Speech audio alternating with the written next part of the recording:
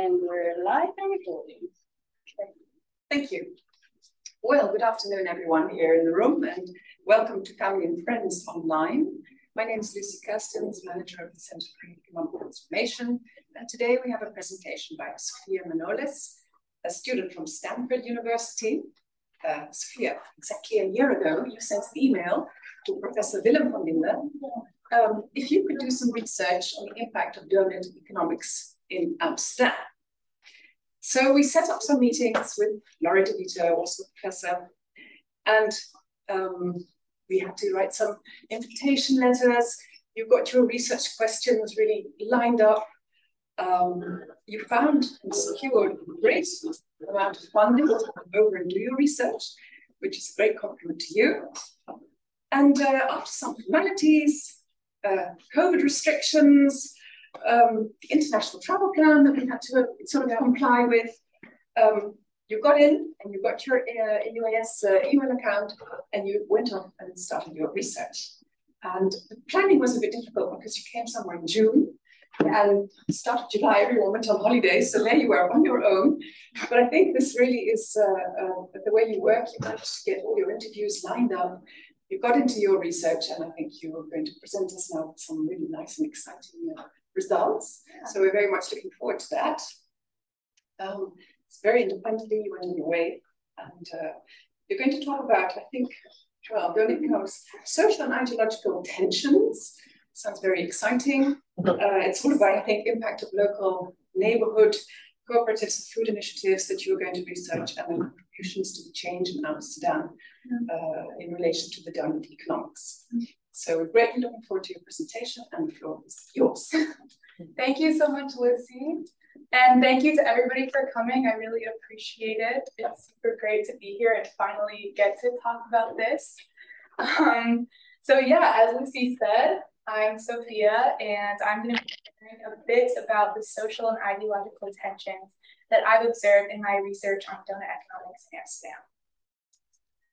So first, I'm going to share a bit about me that Lucy didn't already say.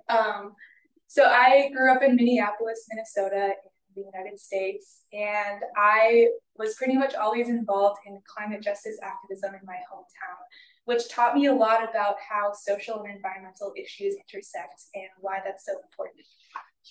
When I was in high school, I got involved in a movement against an oil pipeline that was built on Native American land in Minnesota. And this really showed me how little the long-term well-being of people on the planet is often prioritized within political legal processes, especially in the United States, I would say. No, still. And in 2019, I read the book Doughnut Economics by Kate Raworth, and I was very intrigued because this is the first time I started to think about how we need to change our economic thinking and our economic theories to try to encourage people in power to really prioritize the systemic changes that we need. And I wondered how ideas like this could actually be used in practice to promote more social and ecological resilience to issues like climate change. And so I then learned about how Doughnut Economics is being used now in cities like Amsterdam as a compass for policy change and change in local initiatives. And because Amsterdam is actually the first city to adopt this model by the municipality and the Amsterdam Doughnut Coalition, I thought that it would be a good idea to come here and do research on it. And I started talking with Billa and Lucy, other professors. I designed the project and applied for funding and received it from Stanford. And that is why I'm here today. So yeah, so a little bit first about the background of Doughnut Economics in Amsterdam, just in case not everyone is aware. So in 2020, the municipality decided to use the Doughnut as a tool to make a city portrait of all of the social issues and the ecological issues that they need to address, and that's shown here. This is the city Doughnut. And you can see that there's a lot of areas where they're overshooting these boundaries of Doughnut. And then the Amsterdam Doughnut Coalition was created by several people working at HVA, and they brought together many different change makers and thinkers in the city who wanted to use the donut to promote more social and ecological change. And then now you see there's a wide network of change agents, and there are 103 projects listed on the Amsterdam Doughnut Coalition website, many of which are local neighborhood initiatives. So I'm going to talk a little bit about the research already done on Doughnut Economics in Amsterdam. There are two entrepreneurs who worked with the Doughnut Coalition named Cindy Stassi and Vieta Alarejo, who did an action research project in 2020 on the impacts of Doughnut Economics in Amsterdam, specifically about the Doughnut Deals projects. And they found that among all of these local projects, Doughnut Economics can provide inspiration and help projects really identify the social and environmental goals they want to achieve. It can connect change makers in the city who want to realize similar types of change and promote a lot of really good collaboration. And it can also help projects evaluate their impacts and figure out how to maximize positive and minimize negative impacts. However, the literature does not delve in depth about what is actually happening on the ground in a lot of these initiatives, how people are interpreting and using the Doughnut Economics model in different ways, and the consequent social dynamics arising. So that's why I decided to explore the question of what social and ideological tensions are arising within Doughnut Economics initiatives in Amsterdam. And this is a significant research question, first of all, because within every social movement that exists, to my knowledge, there's always going to be tensions and disconnects, especially when you're working with such a holistic goal that's trying to incorporate many diverse groups of people. I also think it's important to explore the question about how academic theories like Doughnut Economics can help promote resilience to social and environmental issues like climate change, because there's such big challenges that we face. And this is a case study of this exact topic, and I think that that can shine more light than just having theoretical ideas about the importance of these things. So I'll talk a little bit now about my methods. So yeah, I did a lot of background research online before I arrived here. And once I got here, I realized that despite all of that research, there was so much that I could only really understand and learn about in person. And so I started to just attend a number of different events hosted by many local initiatives, some who were working with Doughnut Economics and some who weren't at all. Some people hadn't even heard of it, but this helped me really learn what was happening in Amsterdam in general and the various opinions that people had about the changes that are needed and about Doughnut Economics. I then identified specific groups that I was really interested in. I focused most on neighborhood cooperatives and sustainable food initiatives because I felt like these had really clear social and environmental goals, and they were also working with a number of diverse residents and neighborhoods, which is also really interesting. And then finally, I did some volunteering and participant observation with 2 different groups to really get a more in-depth understanding of how people were trying to create change in their neighborhoods and how they were working with residents. So for this presentation, I'm going to focus on several relevant examples just to help support my finding, but I want to say that these are definitely not the only examples to support each individual finding, and there are many other examples that I just don't have time to talk about here. But yeah, these examples are, first of all, the Amsterdam Doughnut Coalition, which, as I said before, is trying to connect everybody working with the donut in the city. Second, Doughnut Deals, which are more practical projects that are using the Doughnut framework to highlight 3 social goals on the social foundation that they're working towards, and 1 goal on the ecological ceiling, and they're also engaging 2 or more partners. The third example is Bozo Park Amsterdam, which is a group trying to purchase a food park in Amsterdam West that would be held as a commons resource for residents to gather and grow food on. And then the final example is AC Europe, which is a food justice group in Amsterdam that is promoting local sustainable food production and decreasing reliance on industrial agriculture. So now I'm going to talk about my findings.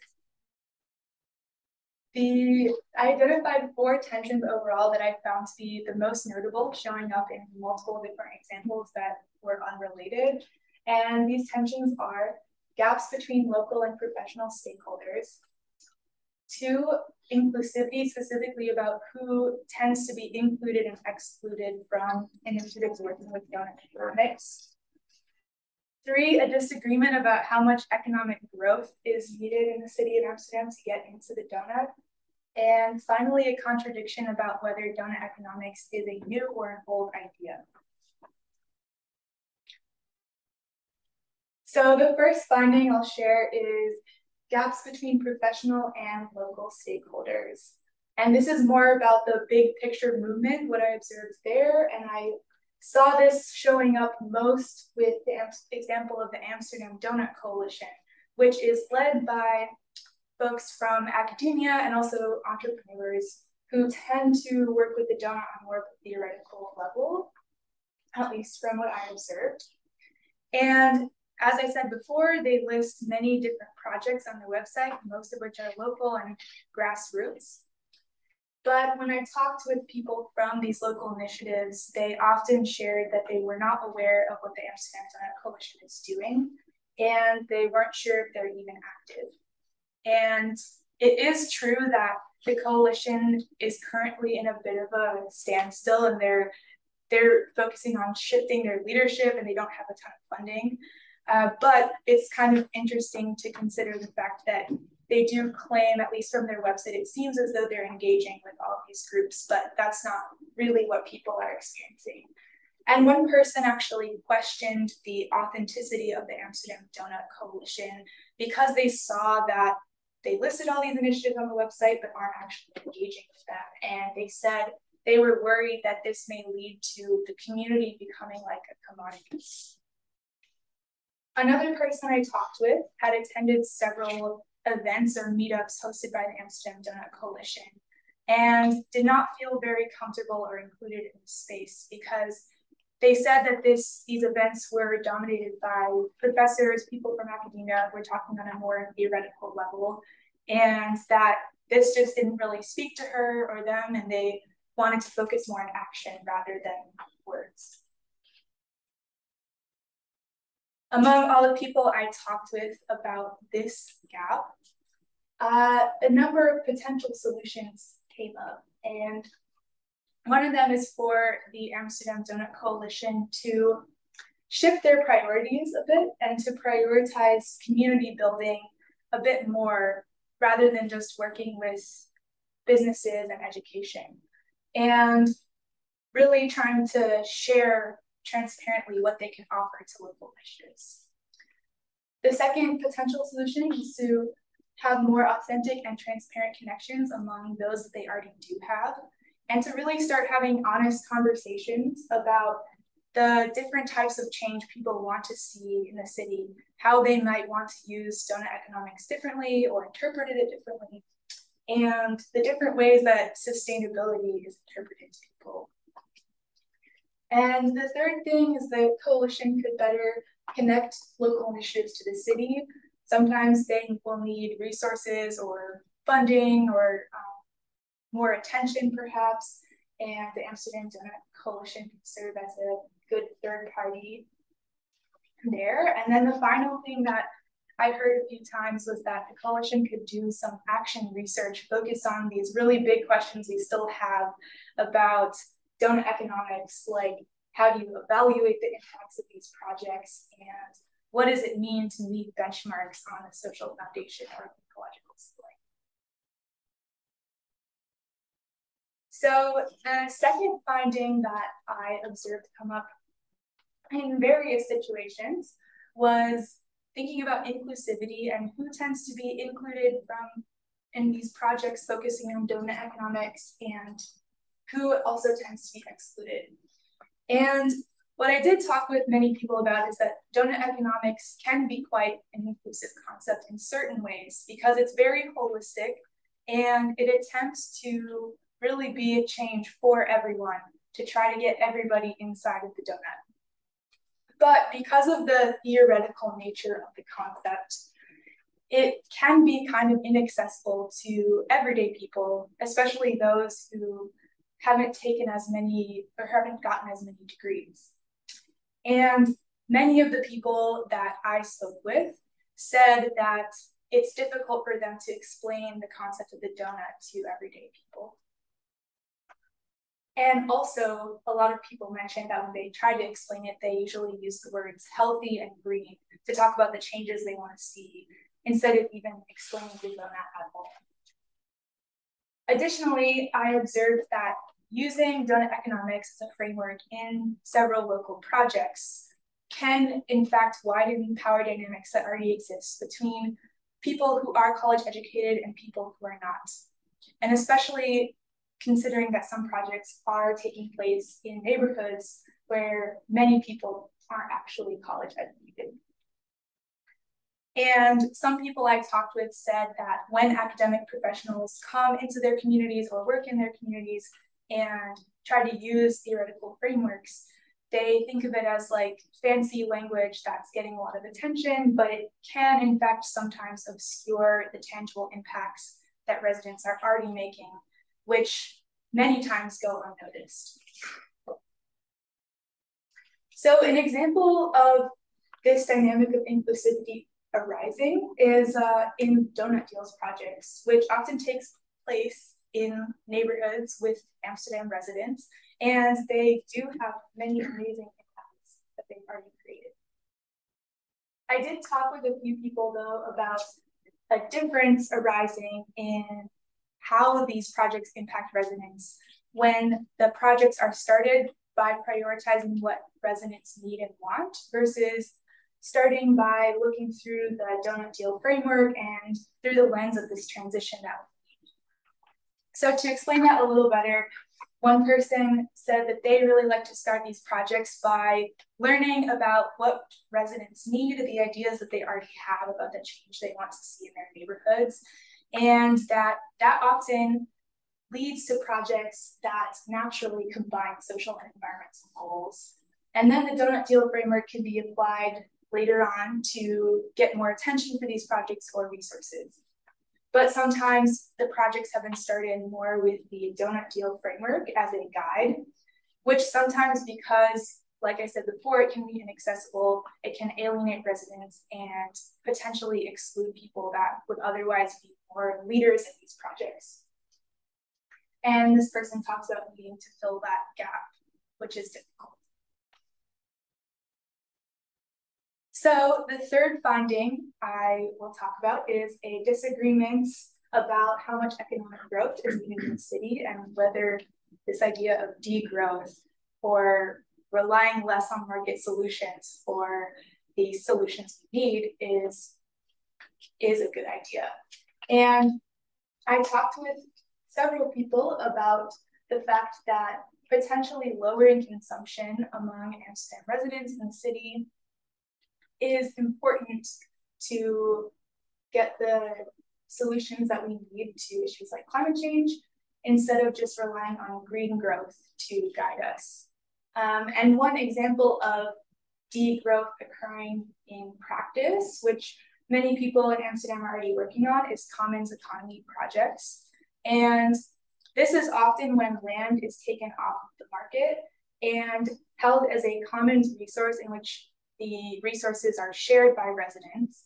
And usually it's used to grow food or can be used for people to live on. And the city often doesn't provide much support for this because, especially with the example of land, usually it's hard for groups to purchase the land and they have to rent it out from the city in a temporary time period. And many people critiqued the fact that the city was not fully supportive of commons initiatives, as well as critiques of the city for being too pro-growth and relying on these pro-growth solutions that were not necessarily dealing with the issues at their sources. And an example of this contradiction arising is in the project Bozel Park Amsterdam, which is a group in Amsterdam West trying to purchase a food park that would be used as a commons resource for residents to grow food on. And in this example, the food would not necessarily be purchased and sold to residents, but they would instead grow food and share it communally, just to be clear about that. And the city alternatively wants to use this piece of land as commercial development. So I talked to somebody from this project who said that if you look at it from a donut perspective, it seemed very obvious that it should be purchased as a commons resource to grow food on, and that using it for commercial development would not necessarily add value to the area or to people. But I talked to somebody from the city who said that you can't necessarily say it's not donut to develop the area, and that there may be aspects of donut economics that are in favor of development.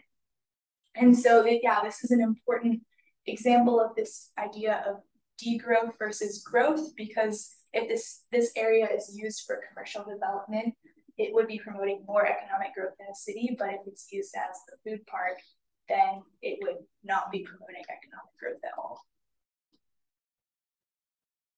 So the final finding I'm going to talk about is a contradiction about whether doughnut economics is new or an old idea. And in the book about doughnut economics by Kate Raworth, she says that although doughnut economics calls for a radical new starting point for 21st century economics, in many cultures, these ideas are not new, and they're actually foundational to many indigenous worldviews. And although this is stated and acknowledged by her, I did find that in most of the groups and conversations I observed about doughnut economics, that indigenous knowledge was not acknowledged. And I talked with several other people who were slightly skeptical of the fact that these doughnut economics initiatives were not discussing indigenous knowledge, and that if we really think about, the fact that indigenous people preserve 80% of the world's biodiversity, that we should really think about giving more land back to indigenous people as a solution. Although the Netherlands does not have its own indigenous population, it is very connected to indigenous people as well as formerly colonized countries because of its role in colonization. And I talked with a number of people who felt that the Dutch need to do more to acknowledge their role in colonization and to really try to actively repair some of the harms colonization has caused. And one way that this could start to be done is for doughnut economics initiatives to start giving more credit to the knowledge and solutions that already exist in marginalized communities. So an example of a group that is attempting to address some of the harms caused by colonialism is ACEED Europe, which is a food justice group based in Amsterdam trying to promote local sustainable food production and decrease reliance on industrial agriculture. And this group, one of the projects they're doing is creating a common seed library in Amsterdam, which would be a way to produce and share seeds locally without necessarily purchasing them. And this summer, they hosted a number of events called seed circles, which were focused on the cultural significance of seeds. And one event that I attended was focused on quinoa and amaranth seeds. And those are native to South America. A woman from Peru who attended the event shared stories about the cultural significance of these seeds and also talked about the harms that the current exportation of the seeds is causing to native Peruvian people. Everyone at the event was encouraged to try to source their seeds locally and to no longer buy them from industrial agriculture sources, which is contributing to exportation and thus the exploitation of native Peruvian people. And one of the bigger goals that ACEED is working on is to purchase seeds directly from indigenous people and thus help them gain resources to get their land back.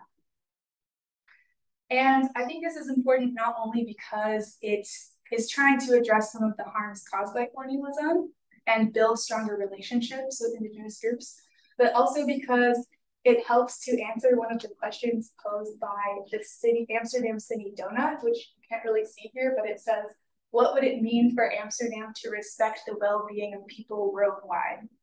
And this is something I wanted to bring up because I talked to several people working with the donut on a more theoretical level who weren't really sure how to start answering or working on this question.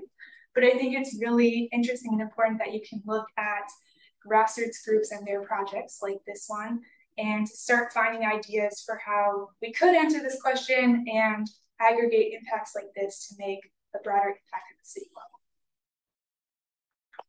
So now getting into my conclusion, I first want to say that, although I've identified these 4 tensions here that I observed, this is not the full picture of Doughnut Economics in Amsterdam and its implementation, and it's not even the full picture of my own research project. And I actually plan to expand on these findings I've shared here in a report that I will be writing with a professor at Stanford this fall. And I hope to ultimately make that accessible to as many people as possible and to keep sparking further conversations, research, and just thinking about this in general. And I also have 4 takeaways that I want to share from my research overall that kind of encompass all of the tensions and the examples that I shared. And these are, 1, to try to adapt Doughnut Economics as a mindset that can be shifted and adapted to local contexts and communities in various ways, instead of trying to enforce the model in similar ways in different places. Second, I think it's cool that Doughnut Economics can be used as a tool to really learn about all of the cool things already happening and to support projects that people are already doing or want to do that wouldn't otherwise be recognized.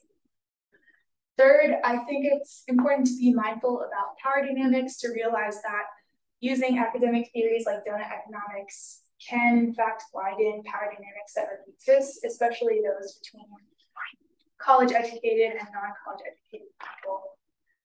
And I think it's important to try to work with people and not for them. And then finally, I just want to emphasize that it's really, really good to be transparent about disconnects and tensions like these, because like I said earlier, they will inevitably arise in every social movement, especially those that are trying to bring together so many different types of people. And sometimes when they're pushed under the rug or ignored, they will end up coming up again in the future, and it can end up alienating more people or pushing them away from your movement. And alternatively, when these honest and sometimes hard conversations are had, it can really help to tap into people's diverse strengths and ideas and hopefully bring more people in the work. So those are all the things I want to share. And now I'm going to open it up to questions.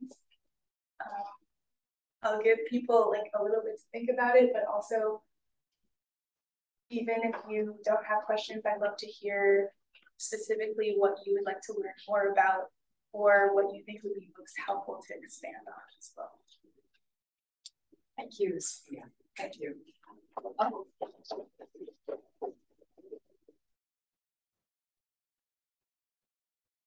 Extremely interesting talk. I think actually Kate Raworth should have been online with us today because I think she would love what you have investigated and your findings. I'm very deeply impressed. I think we can really learn a lot from the way you address your whole research and the findings you bring. So yeah, wonderful, really. And I think the Doughnut Coalition, well, they can use you as a consultant to how they can, perhaps not impose model in the way or do a bit more and in a different way, so to create some less tension between people who are feeling excluded. So really wonderful. Are there any questions for Sophia or comments or ideas, or anyone would like to add anything? Yeah. I was wondering, and that's for the first, like the gaps. Yeah. You provided a list of solutions that you came up with. But for the others, I didn't see specific solutions. You had the takeaways. Yeah. Did you have like solutions linked to the different tensions as well? No, because for the first one, those solutions came up when I talked with people. So those weren't my ideas, but they were things that other people shared. Yeah. But then for the other ones, people didn't share ideas for solutions. And I also just think these are all very complicated and, you know, there's not going to be simple solutions. So I think more exploration should probably be done about that. Yeah, thanks a lot, Sophia. I was also very much impressed by your work in such a short time. You come with this very powerful analysis, so thanks for that in the first place. And it made me think, I have to let it sink in more, I think. But my question to you would be, do you think that Amsterdam is now a better city thanks to the Doughnut Coalition and embracing the donut? Or should we conclude that maybe it doesn't matter so much because you say that people are already doing a lot of things, there are already bottom-up things, maybe even the academics coming in and framing it as donuts that make things even more complicated rather than really making a contribution on the ground? That's a good question. Yeah, and I know this presentation focuses a lot on, you know, some of the, I guess, maybe negative sides of it, but I don't think that that means that it's overall a bad thing at all. And I actually feel like it does add a lot of value. And this is something I want to expand more on in the report, but I thought it was really cool how it can be used to connect people who are thinking about it on a more theoretical level with grassroots projects, because it can be used as this like common language that, you know, maybe it's not accessible to everybody, but it also can connect a lot of people. And I think when it's adapted, it also can really shine a lot of value on things that already exist that otherwise maybe wouldn't be noticed or seen as so important, and then show how they can contribute to bigger macroeconomic changes or citywide changes that need to happen. Yeah, I feel like there is a lot of potential for it still. And the thing is, it's so new that it's like, there's no blueprint for what to do with this, and people are just figuring it out. And I think that's also an important thing Kate Raworth talks about, is you just gotta experiment and see what works, and you're gonna make mistakes, but you gotta keep trying again. But it's so clear that we need tools like this to connect a lot of different people and try to think about the solutions that we need to some of these big issues we face. And yeah, I think this can be a really good tool for that. I think the model sort of sparks off the discussion. Yeah, I think just like you say, you know, you reframe it from model to mindset. Yeah, that would really help to make it more inclusive and really bottom up initiatives. So that might be the next steps that we could concentrate on, both within our own Centre for Economic Transformation, but also for the Doughnut Coalition. Yeah, and I know Rose is watching, so because also, I mean, like, I think I was really interested in this because in the US, we're not really having any conversations at the academic level about how to change economics. And it's something I get really frustrated about in my university, that I can't even take an economics class that talks about stuff like this. And so the fact that there's any conversation like this happening at all, I think is really important, and it needs to happen. But then when you start saying, okay, we're going to include local people, we're going to include everybody, it's like, that's really hard to do. Like, especially when there's already such disconnects we have in our society, it's like, you can't just have one magic model that will do it all. And so that's why it's like, I think that talking about some of the disconnects and gaps is like really important. So just show, okay, like, this is going to show us things that already are going to exist either way, but that we can look at it from a different way now because we've done economics and see what we can do better in general.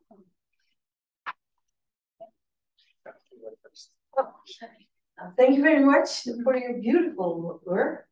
I have one remark. I'm glad with the going from mindset of a model to mindset, because Kate never said it is a model. Yeah, she did say that. it's quite simple. It's a mirror for you and me. How is it going for you? And it's different, and we can talk about it. You talked about the standstill of the Doughnut Coalition, and I don't know if you know that there's 18 October. I do. Yes. Okay, and it is. Practiced by the Doughnut Coalition, and I understand what you mean. That it was in a standstill, but it's actually quite active at this moment, and they are working on developing new donor deals with the whole city and with the rest of the Netherlands. Right, so I've been talking with Rosa, and like when I first talked to her, she hadn't started her new position yet, so she was just telling me about some of the things that the coalition was going through, where they had this break for a while where no one was working it, and now she's taking it on. And so then I've had several conversations with her about her plans for the coalition, and she's actually really wanted to hear feedback as well that I've gained from people. And I think it's amazing that she has these big dreams for it and starting things up again. Yeah, so I'm excited to see what happens with that. Yeah, and I would like to emphasize that it is a complex model, not complicated, but complex, and that we have to work on complexity, the next level of complexity, so that everybody understands it's about me and you and our organization and our whole city and our whole region. So, and that's also the reason why we worked on the donor deals, because it's as simple as possible, but very disruptive. And working on a democratic transition. And I think also being happy with the local initiatives and really letting those thrive, because the more the initiatives, the bigger the impact will be. But the real, what really happens in donor deals is that it's not only local initiatives, but it is together with local governments, companies, and so on. So then there happens a lot in what you also thought about. If there is angriness, it's good. Because people are different. People are coming together. Thank you. Any more? Yeah. Thank you. I loved your presentation, and I really agree with what everybody already said about it. Really happy to be here to see it. And it just makes me wonder to see this in Amsterdam. I think it's so interesting to like zoom into a city and see what's happening and the tensions that arise. It's a super interesting topic. And it just makes me wonder, does the same happen in other places, like in the Netherlands, outside of the Netherlands? And you've compared it just now a little bit to the US. And there is a lot happening in the US, right? That's in a grassroots kind of sense, but maybe not in the discussion, as you say. But I just wonder, like, about other cities, are these common tensions, or is it very different from other places? What are your thoughts? Mostly somewhat similar. I mean, like I said, I've